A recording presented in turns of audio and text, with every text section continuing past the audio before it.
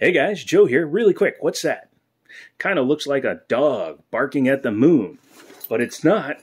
It's a raging bull. Well, technically not, because Taurus does make a raging bull. But it is a Taurus, and that's what we're taking a look at here today on the channel. If you're new to the channel, I like to do some firearm reviews. So if you like that kind of stuff, get subscribed, hit the bell, all that good stuff so you get notified of when they come out. I typically borrow them from Liberty Arms down in Harrisonburg, Virginia. Just Google it. I'm not allowed to link them in the description.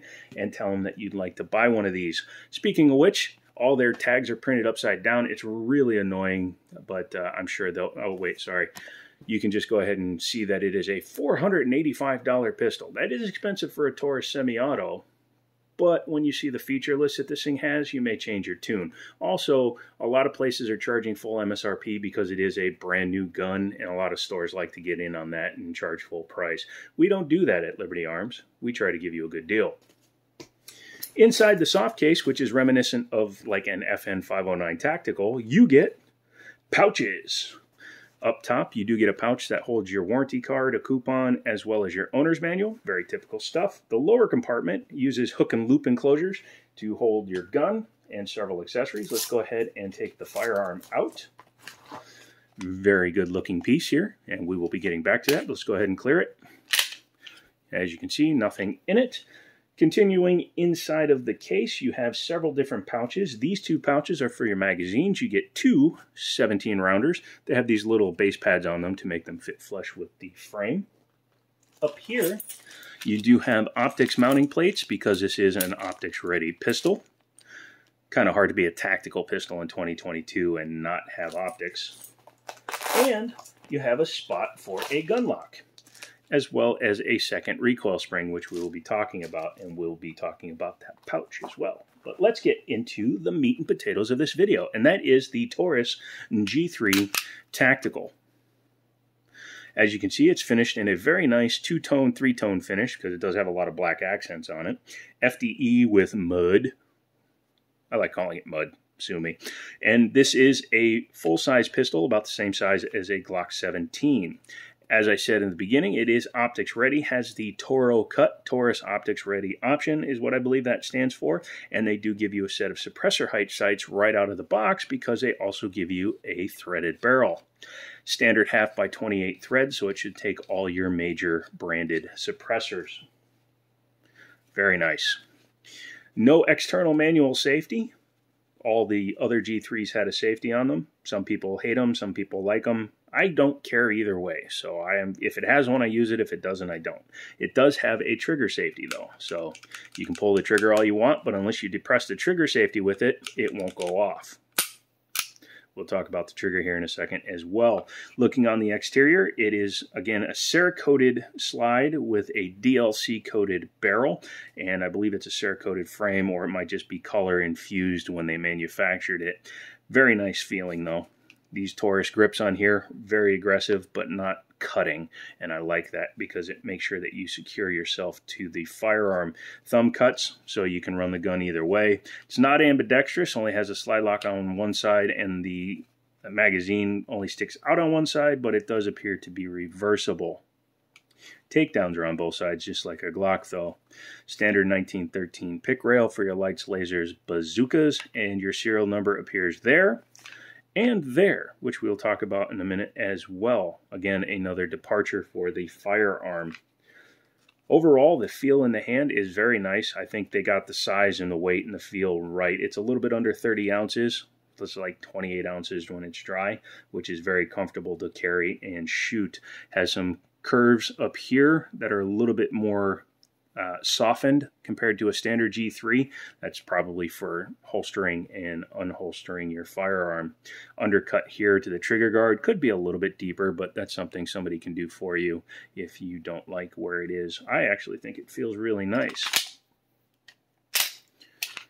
Magazines appear to be Mekgar, pretty sure.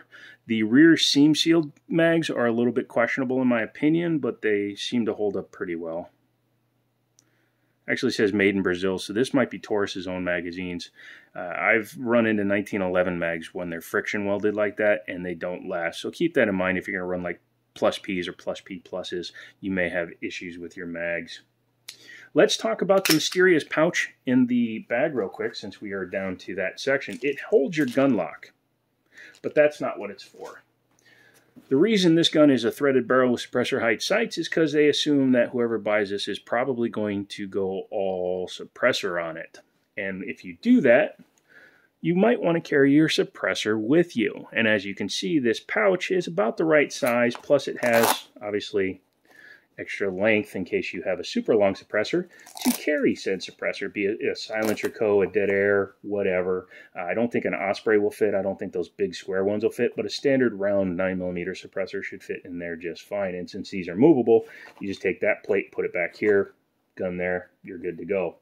1/2 x 28 thread protector is doesn't have a crush washer or an O-ring, so you have to be careful and make sure that doesn't back off during standard use of the firearm. But if you do lose it, they're cheap. You can buy 2 of these for like 11 bucks. It is nice that the optics plates it comes with are metal. They are not plastic plates, and that should allow you to put most optics onto this particular gun. Slowly putting things away as I'm talking to you. Kind of coincidentally, inside the gun lock area, they did include a second spring. The reason they did that is because if you are going to run this gun with a suppressor or a compensator, it changes the recoil action of the firearm. It makes it so that it doesn't want to come back as far, so you get a short stroke situation, which means that the gun comes back not quite far enough to eject the shell reliably, or it just might not actually cycle right at all, and then you get a stovepipe, jammed round, etc. By running this spring in there, it gives it a softer spring rate, which allows the slide to move farther with less pressure. Now, that could also present a problem if you're running that spring with full power loads, but if you're running a suppressor, you probably want to swap out your spring, and that will help you avoid stovepipes and failures to feed, failures to extract, etc. Let's go ahead and talk about the trigger. Single action with double strike capabilities. That's different from a double action to single action, and it's not quite a straight single action. A double action to single action is a gun that can be started in double action with a round in the chamber. This gun is not one of those because it doesn't have a decocker. If you could decock the pistol and still have that double strike capability, then you would have a double action or single action or double action to single action. This gun is single action with double strike capabilities. What that actually means is once you load the gun, it's going to reduce the pull weight of the trigger, make it a much shorter trigger, much lighter trigger, and I'll show you the trigger pull right now. It's a long pull because of the double strike, but it's not heavy and it's not junky. It just comes here to the wall and breaks. Reset is right where the wall is and breaks. You can hear it, you don't really feel it much. Could also be my nerve damage. You guys will have to let me know if you own one of them.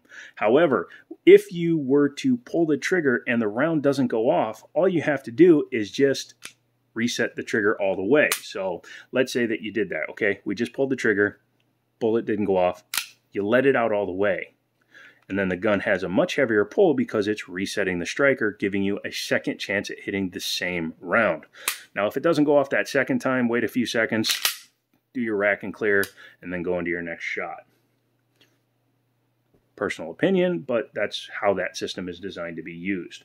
Let's go ahead and take her apart. To do that, let's go ahead and take the threaded barrel protector back off because you can't take the barrel out of the slide while that is on it. Let's go ahead and lock it back, show that it is clear, drop it. Because of the double strike, that's actually not going to work the right way, but there we go. Yeah, there you go. With a standard single action like a Glock, you pull the trigger, then you can pull down the tabs, and it'll allow you to take it off. But because of the system that this has, I forget that and try to pull it off. You still have to pull the trigger once you drop the tabs. Here is your standard spring, and you can see that it's actually green versus the blue one. The barrel itself comes out just like any other standard barrel. There's the threads, there's the coating. Like I said, DLC coating, which is pretty nice, which hopefully means that it will hold up to some wear and abuse over time. I like that the plate screws in from the top. Some SIGs screw in from the bottom. A bunch of the X series guns do that. It's a little inconvenient to change your optics if it's like that. Squared off ejection port because that's how the barrel locks up. Looking inside of it, there is a hole in the dust cover that allows you to get to the screw for the front sight.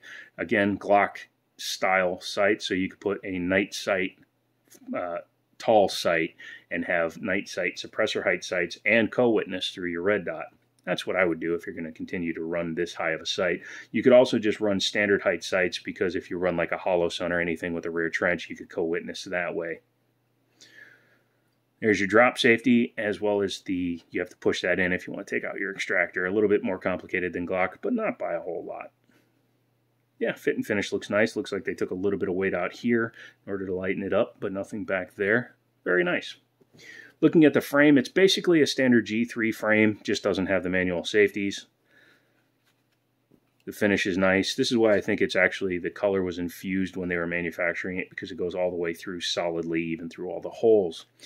Over here, as I was saying before, it has 2 serial numbers on the frame, one in its standard spot and one here on the side. My thinking is that means this whole fire control group will come out as one if you just take out these roll pins.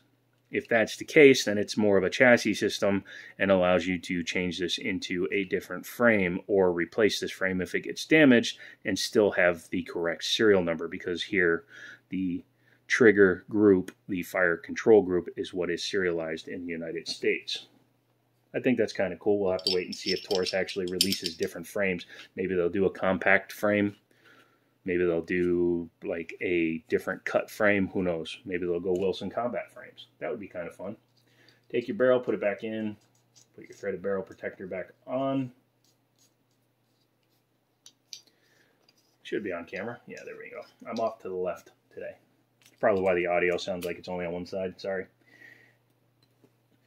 Haven't gone back to my office yet, and I'm going to set my office up so that I can do all of these videos there. So bear with me. Again, get subscribed so that you can see more professionally made videos down the line.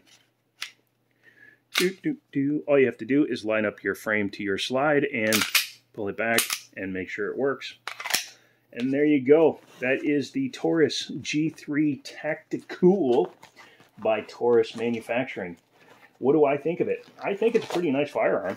And if I hadn't just bought a Canik Meta, I'd probably consider trading that towards this. But I'm not going to do that. I'm going to let one of you guys get it. Plus, I've been holding out for another version of the G3 anyways. I want you guys to get a chance at it. Plus, if I can get the special edition one that I'm trying to get, I will make a video on it. But if you're interested in one of these, contact Liberty Arms. Say, hey man, saw that on the Jiminy show. I want to get one. Can you hook me up? And they will do so. Come back next week for more videos on the fire damaged firearm repairs. I've gotten 2 of them fixed, as well as some test firing done. So I'll put up a short or 2 of those. Come back for all of that. Thanks for checking out this video. And as always, I'll talk to you later.